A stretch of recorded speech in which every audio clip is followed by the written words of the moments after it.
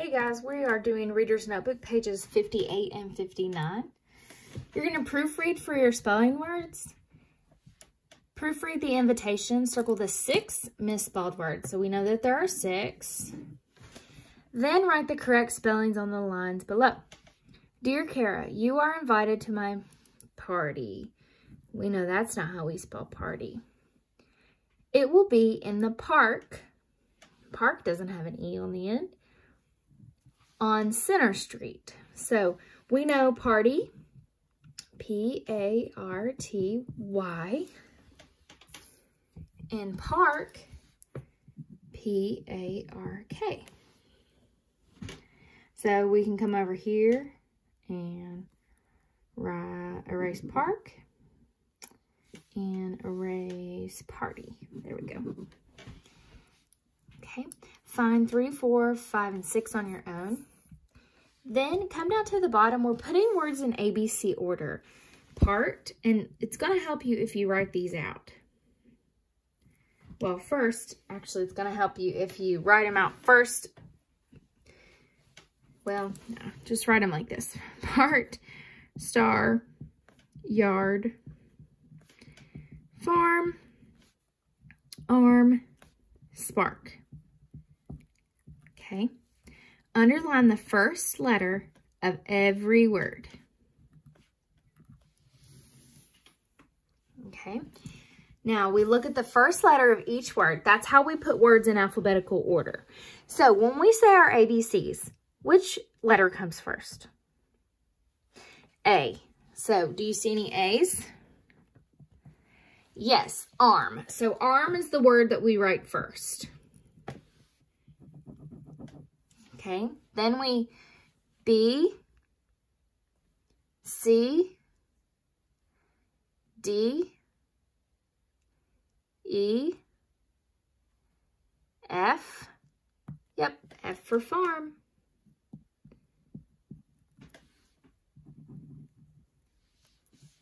G, H, I. We know that the next letter that comes in the alphabet is P, because P comes before S and Y. So number 9 is going to be part. Okay. Now, when you have 2 words that begin with the same letter, in order to put them in alphabetical order, you move on to the next letter. If the next letter is the same, you move on to the next letter. If that's the same, you just keep on going and going until you find one. So S and S are the same, so we have to underline the second letter, T and P. So which one comes first, T or P?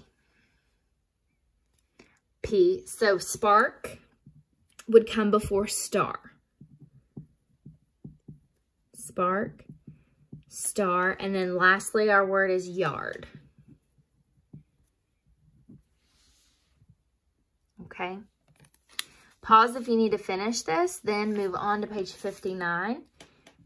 We are writing proper nouns. Proper nouns, remember, are special people, places, and things that we have to capitalize. That's why we always capitalize names, holidays, street names, months of the year, days of the week, restaurants, stores, special things.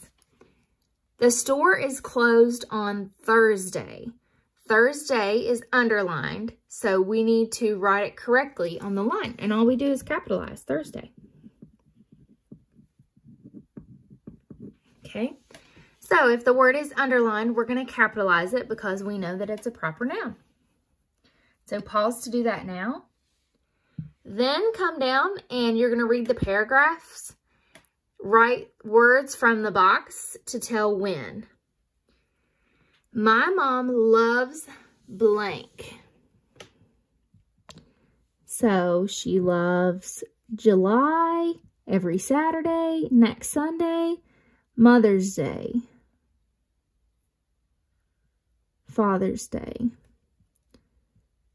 The holiday is blank. Okay, so I'm going to assume that it's Mother's Day because we celebrate moms on Mother's Day. So my mom loves Mother's Day. make sure that you capitalize both Mother's and Day because they're both part of the holiday name. The holiday is blank. July, every Saturday, next Sunday, or Father's Day. Okay, we know that Mother's Day is not in July, and it's not every Saturday, and the holiday is not Father's Day. It could be next Sunday, depending on when this was written. So we can write next Sunday.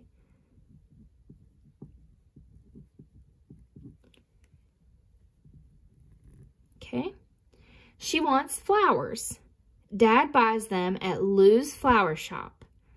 Mom's birthday is in blank. Okay, what's a month that your birthday can be in? July.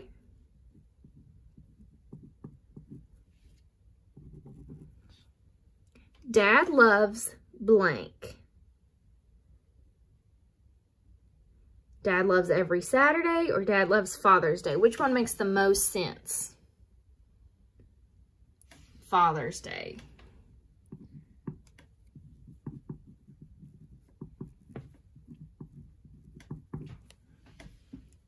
Okay. He wants to sleep late. Mom says he gets to sleep late every Saturday.